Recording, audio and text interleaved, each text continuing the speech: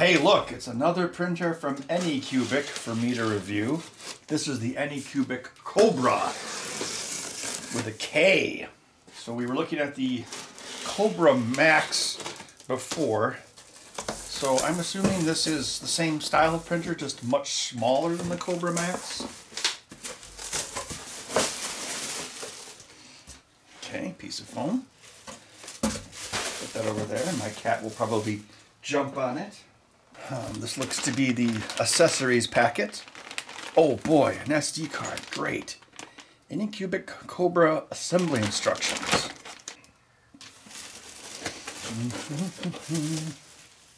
Oh, the head. Oh, it's a direct drive. That's different for Anycubic.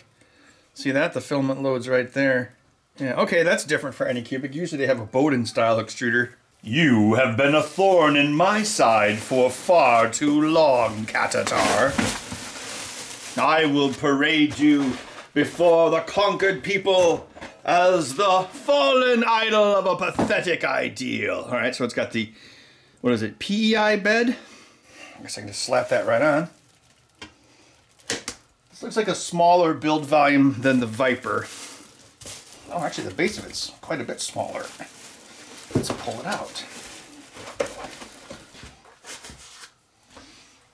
Anyway, the build platform's a lot smaller. Let's measure it. So the Viper with the PEI bed was about 10 by 10. This one's, well, it's only about an inch smaller. I wonder if the goal is just have a smaller footprint with a similar sized bed to the Viper, because this printer looks a lot smaller than the Viper.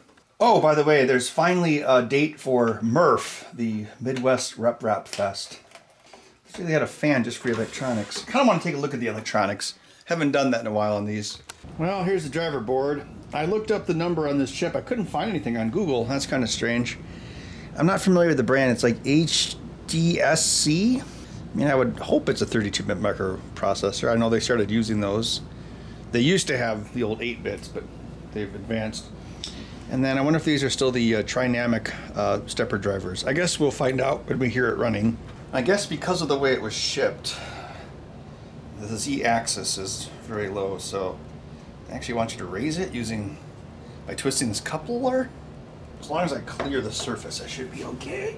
Oh, that's fine. All right, I didn't have to move it too far. Some printers will have a big knob up here at the top.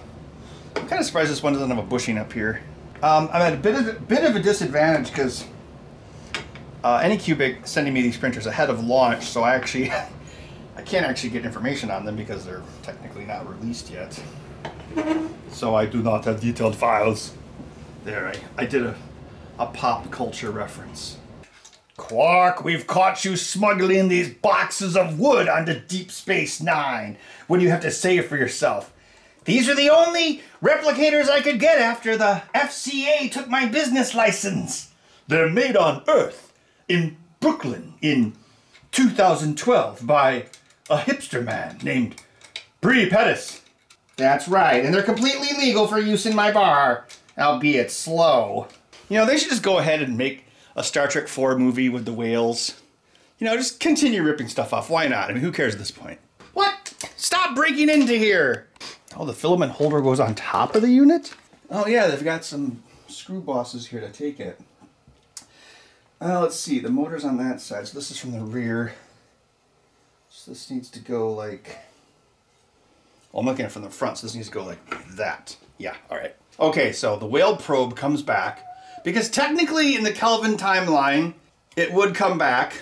We still got red text with no stroke on a background, so...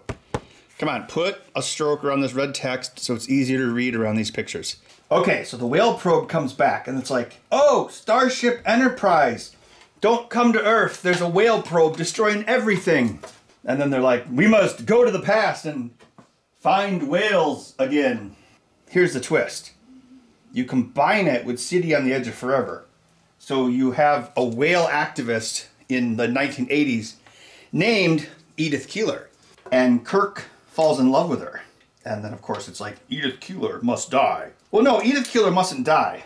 But they try to save the whales, but they fail, and Edith Keeler dies. And they come back to the present, and Kirk is like, the only woman I ever loved is dead. Because of what I did. And then Scotty's like, Captain! Oh wait, it wouldn't be Scotty, it would be Uhura. Captain, we are receiving whale song. How? We failed to save the whales. And then Spock would be like, the historical records have changed. Edith Keeler became a martyr for the whale cause. Her death caused the whales to live. And then everything's fine. But of course, if it's a new Trek, there has to be a bunch of punching and fighting and stupidity. Oh, that was so dumb in Star Trek Into Darkness. The cold fusion reaction will render the volcano inert. That's not how science works. Oh, like they care. Cold fusion reaction. Give me a break. Alright, so apparently this holds the cable. Make sure it has enough slack. Looks like it will. And then J.J. Abrams would be like, we swear this new Star Trek movie does not involve whales. And then it involves whales. This part here, where the X-axis motor cable comes in, oh, it seems a little flimsy. I don't know. Well, I'll bring it up to its height, and then we'll see if it... This kind of comes off to the side. I like how it's got a smaller footprint, except for this cable flopping around in the breeze, but maybe... I like everything being in a nice square. Oh, gotta make sure we switch it to America volts. That's weird. I don't think China uses 230. I wonder why it always defaults to 230. They expect these to all go to Europe? Oh, this is different. It has an inductive sensor, kind of like the Prusas. The last couple I looked at had a force sensor on the nozzle. It's the Anycubic theme song. Oh, same menu as before. Before leveling, use a metal tool such as the included wrench to touch the proximity switch and the indicator will light. Oh, I guess, well, technically you need something that's ferrous. Okay. All right, so the sensor is working. That's good. Okay, prepare leveling, auto leveling. Okay, prepare leveling, auto leveling. The probing will start. Please confirm to continue. The probing will continue until morale improves. So it's going to use this steel magnetic plate as reference, so it won't actually touch all the way. See how it gets a certain distance, and then it's going to check the distance. It doesn't say to put filament in, so I'm just going to let it do whatever it wants, I guess. This printer head looks completely different from the other Anycubic offerings I've looked at. Well, a lot of it is because it's direct drive. This must be the tensioner wheel. Oh yeah, you can see the gear right there. Well, that's good. See, this would be better if you're doing like a flexible filament, like a TPU. This printer would be a better choice than, say, this printer, because if you have the grip point here, the TPU has to go through this whole tube before it extrudes, and it could compress upon itself. So a direct drive printer like this one is going to be better for certain materials. So that's a bonus. Speaking of replicators, I still use my Replicator 1 and it still works, although right now it's holding the parts from my MGC workshop. And I actually mostly use it for TPU, like this right here, because it's got a pretty short distance between the drive gear and the hot end. So it's good for TPU because of that. Also, this printer is slow, so you have to print TPU slow as well. So the slow printer isn't really a negative when you're printing TPU. And these are the original extruders. I don't know how they still work. Actually, this printer is going to turn 10 years old in September. I should have a party for it. Just another, what, 300 years, and then it'll be old enough for Quark to buy? The bed actually heated up pretty fast. I assume the reason it heats up the bed and then does the multiple probing is so it takes any expansion of the steel into account. Although I think this is actually aluminum, so it's probably, well, there's a PCB, which actually has the heater on it, the traces. Then aluminum, I believe, then a steel layer, and then the removable PEI layer. Is it PEI? PEI, which is short for polyethyramide. As with the other Anycubic printers, you got to make sure you want to hold on to this SD card because they're going to have the profiles for the printer and an installation of Cura that you can use to slice the prints. Again, these are brand new printers, so the only way for me to get the profiles is with this card. Okay, this part is different. It created a reference plane with all those probes, so it creates a 3D mesh in memory of the actual height of the bed. This, of course, is never going to be completely flat. But you also have to manually squish a piece of paper. I like to use this piece of tape when I do this. So this is kind of like old school, this part. So we're gonna,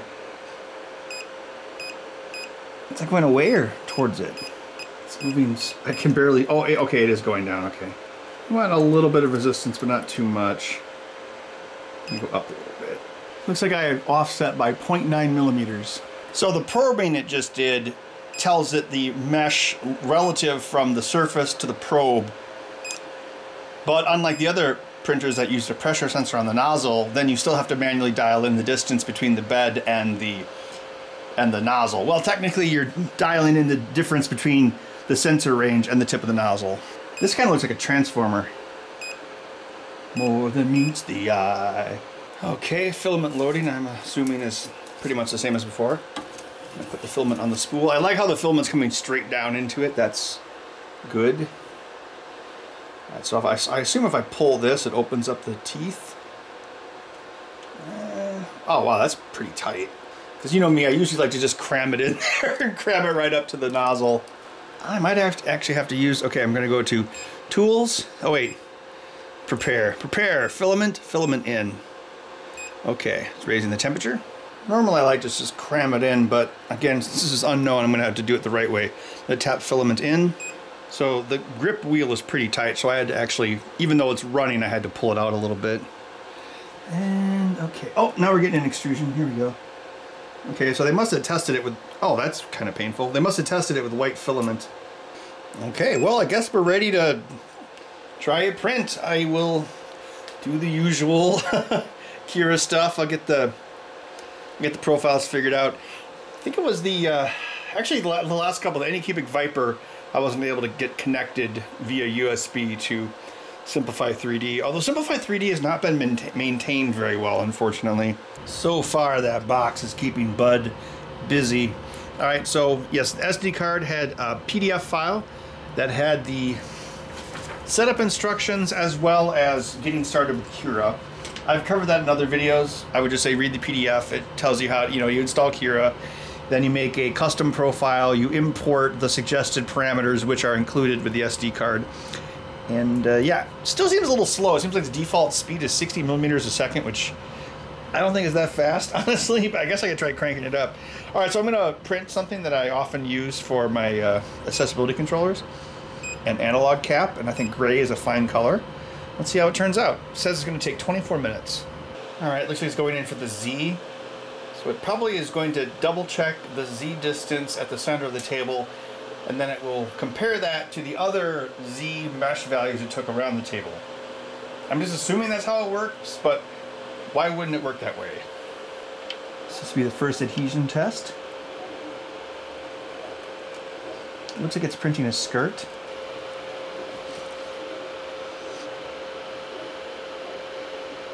Looks like the adhesion might be, I think I probably should have squished that paper a little bit more when I did the test. The first layer should be a little bit more squished than that. I mean, it seems like it's sticking okay, but then for a larger project, you probably want a little bit more compression on your first layer to ensure that it sticks. Although this PEI bed does do a good job of holding things in general because it has a texture which increases the surface area. I think the Kira time estimate might be off. We're at 13 minutes elapsed and we're only about 5 millimeters high. Yeah, 24 minutes is about what this would take on my super fast flash forgery. Of course, this is only running 60 millimeters a second. I probably could bump it up. But let's just let this finish. We'll take a look at the quality of the print and then we'll try some other things. Bud, are you watching the print for me? Be careful, it's hot. Show them your stylish new collar. Look at that. Yeah, stylish. Okay, that took 35 minutes instead of 24. That was at 60 millimeters a second speed. It should come off pretty easy because of the PEI bed. Yep. Yeah, you can see the first layer Z. Yeah, that should be more compressed than that. See how you can see the infill? This should look like a flat surface. So I'm going to adjust that for the next print. Yeah, the layer's a little inconsistent. That could be because of the first layer being a little off. You can kind of looks like a planet, like Saturn or something. Okay, so prepare, leveling, Z offset. I think it should be tighter, so I think I want this to be lower. Needs to go up for, yeah. I'll go a full millimeter. Yeah, now the first layer is a little bit more squished. Okay, well, what I'm doing here is I'm just basically testing the mesh level to make sure all four corners are equally level. See the mushing on the outside? at the corner. So I went from 0.9 millimeter to 1 millimeter offset. I might adjust that back to 0.95. This first layer was definitely undercooked. You shouldn't see those striations in there. It should just appear as a flat texture from this bed. Uh-oh, this gray filament that I have, it snapped. Let's try a hot swap. Pause. Okay, lift it up, that's good. What was that beep? It sounds like a video game, like when Sonic's drowning.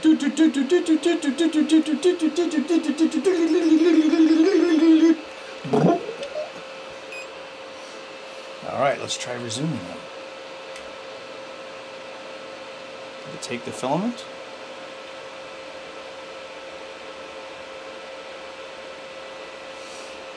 The wheel's turning.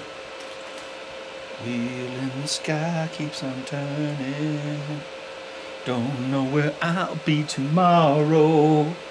Actually, I'll probably be here. Oh, it's not extruding.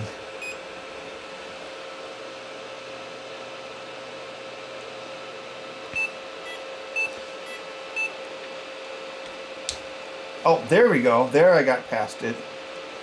All right, resume.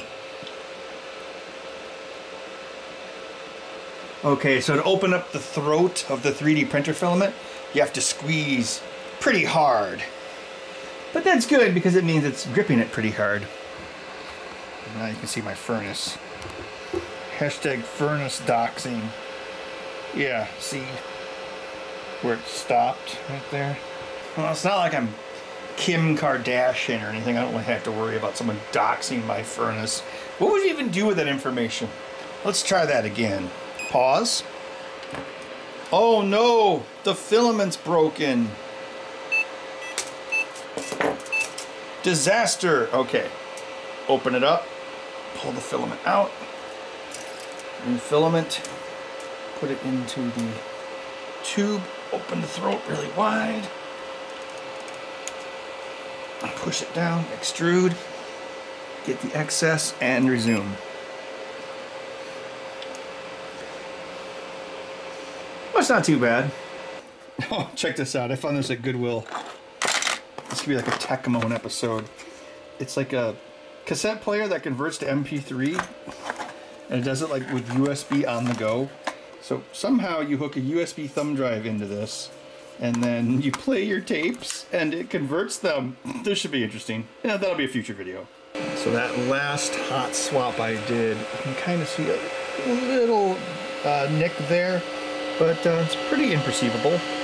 Transformers, more than meets the eye. Take the matrix of leadership. Okay, let's see. Tools, move axis, Y plus. Okay. What? That's not 10 millimeters. I may be an American, but I know what 10 millimeters is. Well, that's nice that software stopped itself. It didn't go clunk. Alright, it's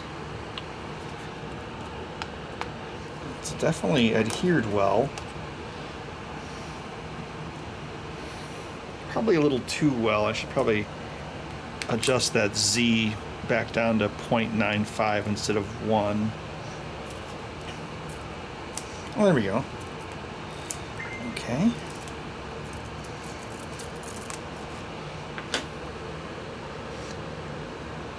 You can still kind of see the infill. See, like right there, you can see the cross pattern. Here you can't. So I'm wondering if one side of the bed isn't quite as level. Like you could actually print something and have this be the leading surface of whatever you're printing, and then you get a free texture out of it. I'm going to run this again. I'm going to adjust the Z to 0.95 and then we'll compare. Oh, sorry I was gone for a while. I found out about this fish fry that was at a church down the road. Actually not too far from here, I think because it's Lent. So I got some fish. It was pretty good. And I donated money to stop starving orphans or something. Okay, well that fell right off because of the bed. Actually, yeah, if you look here, well, can you see that? Why do I always say that? So you can see more of the cross pattern there. There's your fake. You can tell by the cross section. So this was a slightly less squished version. Yeah, you can definitely tell. So the one on the left was the 1 mm gap. So see how the one on the left has less pronounced first layer? Well, styraceous isn't the right word, but I think I might go back to the setting of 1 mm offset because I like how it has more adhesion. Even though at first glance it looked a little squished, but I think that's probably for the better. I'm printing a 3D Benchy, that ship thing right now. And there's some text at the bottom of the ship. So whether or not the text stays legible after the whole thing prints is one of the many tests that the Benchy helps with. It lets you know how your first layer adhesion is. Obviously you need good adhesion, but not so much that you lose detail in the lower layers. So that's what that part of the test shows. So we'll see if, I think it says 3D Benchy. It says something. I am printing this at 0.1 mm layer height, so it should be pretty high quality. Print time 2 hours 48 minutes. Okay, I think Kira said 2 hours 7 minutes, so that's a bit high. It should just fall right off since it's cold. Yep. All right, let's take a closer look. Okay, first on the bottom, there's the text. This is the 0.95 millimeter offset. So I don't really see any cross patterns in the bottom, which is good. We just see the texture of the build, or the PEI build platform. Text is readable. Maybe it looks a little deeper on the right hand side, the XYZ. In the back, okay, we've got our little spigot or whatever. Is this a jet ski? Is this how this thing works? Does it have an impeller? I do see some deviations here in color. But the print itself is pretty smooth. The overhang of this lip here looks pretty good. I don't know what this part of a ship is called. This was done with obviously no supports. There's a little bit of a burr under it, not too bad. Okay, so there's an overhang there for the front window. Droops a little bit. Doesn't look too bad. Same thing here. Remember, this is meant to torture your printer. And it's a cute little ship. Oh look, there's a steering wheel inside the ship. Great. So right here we've got a little bit of a zit hanging off. Of course there's no support for that, so that really shouldn't be there, but not a big deal. A little bit of overhang on the rear window. Your favorite Hitchcock movie. How's the box look? Box is nice and clean. The flag holder looks pretty good. There's a little bit of a line here, see that? Right there, about 9 millimeters up. Smokestack looks good. Oh yeah, you can actually see the stair stepping of the layers. So, well, again, this thing is... There's actually measurements posted for this online, so you can check everything. I'm sure the dimensional accuracy is fine. But yeah, you can see how the slope is created by successive layers. Stair stepping right there. Now you don't see that on the deck because the deck is just flat. It's not angled. But you can see it here in the bow. Yeah, I would say my main issue with this is this doesn't seem like it should have taken nearly 3 hours to print. I'm going to see if I can up the speed and see if we can get it down to like under 2 hours. Are you going to guard this print for me, bud? Are you a cat? Uh-oh, you can dox Bud. Nice, Bud. Nice, Bud. All right, here's another Benchy. This one, well, I allegedly printed it at 120 millimeters a second. However, I think there's some sort of firmware limiter on the printer because this only took about half an hour less than this one at 60. Print quality is pretty much the same. That's interesting. Can you see that? See like how there's like kind of like some dark areas there and there on both models? So that must have more to do with the slicing than like a filament aberration. It's not going to be the fastest printer. It's not the fastest printer I have. As I mentioned, I have a printer that with custom firmware, well, not custom, it's just custom configured Marlin. I crank one of mine at like 120. The quality isn't super great, but man, the throughput is fast. Yeah, but I would say overall these Benchies look pretty good. I would say the only real issue is probably the overhang here, but again, this is meant to test that. Bud, are you trying to get into my secret garden? Don't think twice. So this is a flexible filament. TPU, one common brand name is Ninja Flex. But with a Bowden tube, like the other Anycubic printers we're using, you wouldn't have a direct drive of it. Since it's so flexible, making it direct drive through a long tube might not necessarily work. Okay, it's pulling it through. Okay, now it's extruding. All right, I've got a TPU file on the card. It's gonna print at 15 millimeters a second, which is obviously quite slow. However, you have to do it that way for TPU. There was a TPU preset in Cura, but I had to manually lower the speed quite a bit. I use TPU when I'm making my accessibility controllers for some of the buttons, just because TPU will not crack or break like PLA with time. All right, so we'll see how this turns out. Okay, it looks like we have pretty good adhesion on the skirt. That's the outline that it prints around the part to make sure that the nozzle's primed. And now it's doing the insides. Again, this is quite slow. If you're thinking about doing TPU, flexible filament, I think that Anycubic Kobra, just the standard Kobra, would probably be your best bet of all the Anycubics I've looked at, because it's the only one I've seen where it has a direct drive instead of a Bowden tube. So you've got the driver motor here, so the pressure on the filament is right here, and then it's pressed or pushed through this tube. However, if you have a flexible filament, the friction in this tube might cause issues. It might kind of bunch up. It might, waver around. So for flexible filament, it's best to have the shortest distance possible between the drive gear and the hot end extruder. So a printer like this wouldn't do as well with TPU. But this Anycubic, the Kobra, should do a good job with TPU. Now, that's not to say that the other Bowden tube printers wouldn't work with TPU. I'm saying this one would give you the best, most consistent results. And you'd have a lower chance of filament feed errors. All right, let's take a look at this. This is printed at 0.2 millimeter layer height. See how it's flexible? Yeah, that texture that leaves on the bottom is cool. First layer adhesion seems pretty good. Here's the piece this is meant to interface with. What this does on my custom controllers is this moves, let me just show you. Xbox controller, and you want to make it left-handed, you need to move these face buttons over here. So this is designed to fit in the hole left behind when you remove the D-pad. D-pad is circular on the new Xbox core controllers. Let's see how this interfaces. It's a little tight. What I often do is I actually hit the edges. The thing that usually makes it tight are these pieces between the four buttons that hold it together. Yeah, seems to fit pretty good. All right, I'm actually going to print more of those because I need them, and I also want to see how it does with multiple parts with TPU as far as the stringing goes, because it is a very stringy material because it's flexible.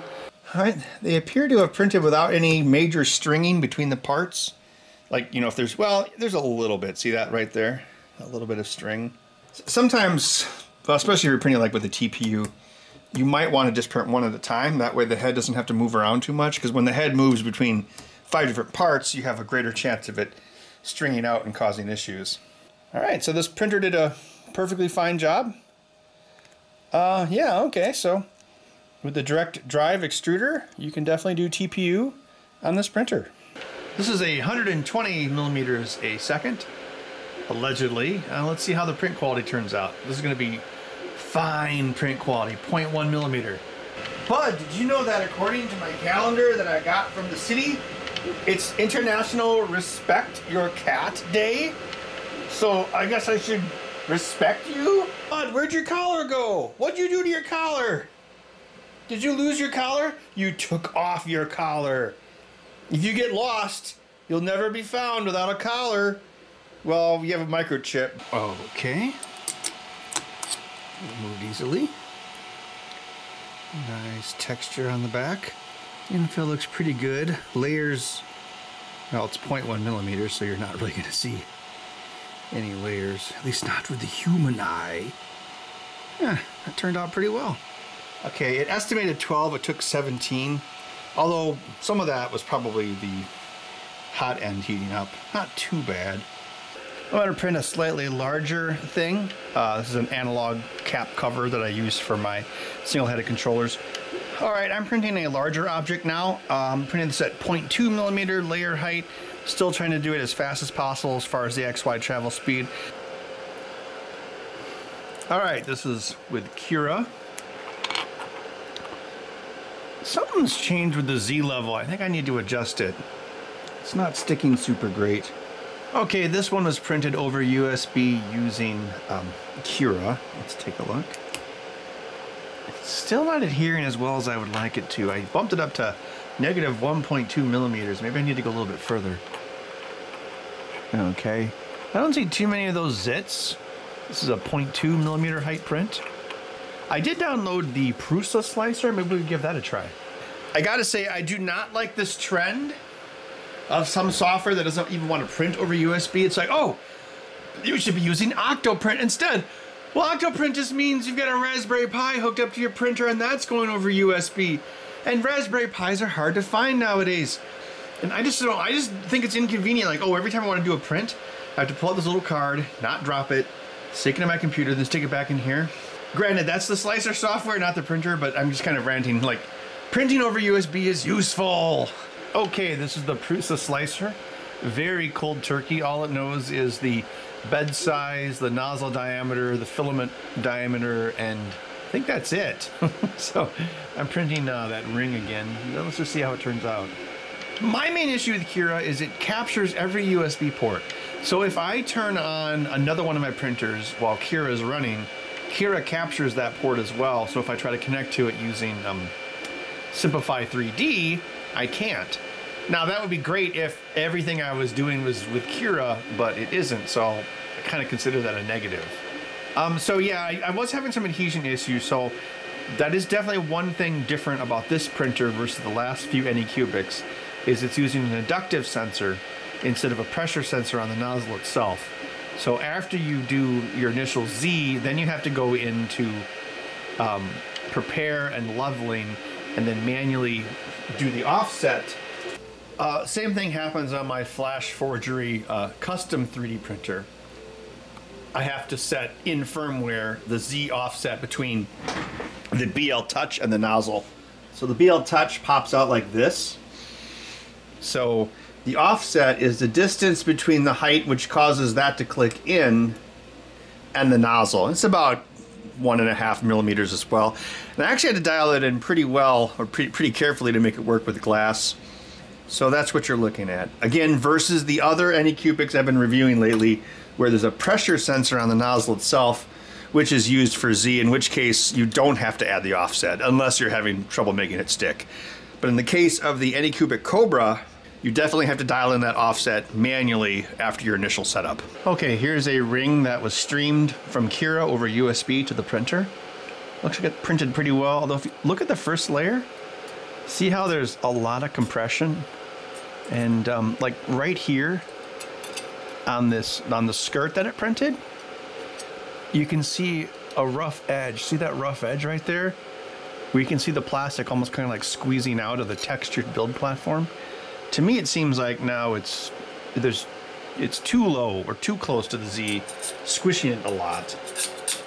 See, you've got a little bit of an elephant's foot at the bottom. See how it's supposed to be flat, but you've got it's squished out a little bit. Now, I mean, that's not the end of the world, and yeah, you have to have that to some extent, but I think I've gone too far. Like, yeah, look at those, see those serrations on the inside? That tells me that I went too far. So what I'll do sometimes when I'm designing stuff is the surface that because when I design stuff, I design it with the print surface in mind, because you always have to have a flat print surface. I'll put like a chamfer or a fillet on the bottom to kind of hide any elephant's foot.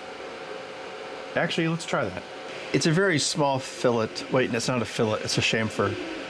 And I say fillet because if I say fillet, then it sounds like a fish. Like, I'm going to fillet a fish so I can have a fillet of fish, and then I'm going to fillet something so it has a rounded edge. Kind of like, what route should we take to go to the party? Because I route things on my CNC machine, but I almost never talk about roots in the ground. Okay, anyway, that tangent aside, yeah, the fillet's quite small. You can probably barely see it. But what you can probably see is that there's no ungainly elephant foot. I guess we'll just see if this actually continues to stick. And I made the walls kind of thin on this one to make it more susceptible to lifting. Oh look, a ring! The printer forged 12 rings given to men who above all else desire power. Okay, let's go with the pros and cons of this printer. So the first pro, like all the Anycubic printers, very easy assembly. It's basically just in 2 pieces. The main issue might be keeping the main, A-frame straight as you put in the screws. It's, it's good if you have someone there to help you with it, just to keep everything straight. The PEI bed, I really like these beds. I find them very useful on the other printers that I've seen them on. It gives you a really cool texture, and then once the bed goes cold, the part just pops right off, which isn't the case with the glass beds and glue sticks as I use with some of my other printers. Speaking of the bed, you have the inductive Z sensor, which you see in a lot of the Prusa printers. That's pretty nice. It's a no-touch sensor, The nozzle pressure sensors that I saw on the other Anycubics, those worked well. Although I like it when, basically it's not touching, it's done with science. Because the one thing I get concerned about when you're having a nozzle pressure sensor is, if there's some plastic on the end of the nozzle, does that affect the Z position? And then also speaking of the bed, the printer has a fairly compact XY footprint, but it actually has a pretty decent sized bed in comparison to its footprint. As I mentioned, the bed is only about an inch shorter on each XY axes versus the Anycubic Viper, although the footprint of the Kobra is much smaller than the Viper. And now for the cons. Okay, so loading the extruder. I like how this uses a direct drive extruder. I just thought it was maybe not necessarily lined up as well as it could be. Like when you pull the tensioner, the feeder moves with it. The feeder that has like the little PTFE tube on it. And I had a little bit of trouble getting that lined up to then go into the toothed gear and then go into the extruder. Now, obviously, with time, I would know the nuances of the machine, but just off the bat, that was a little iffy for me. I just think it takes some practice to make sure you're manually loading the filament correctly. Okay, so the Z-bed offset adjustment. I would say this was the biggest issue I had with the printer. So on paper, an inductive sensor like this one has is an improvement. However, when you're setting up the printer and dialing it in, you're going to need to take extra care with your Z-bed offset adjustment.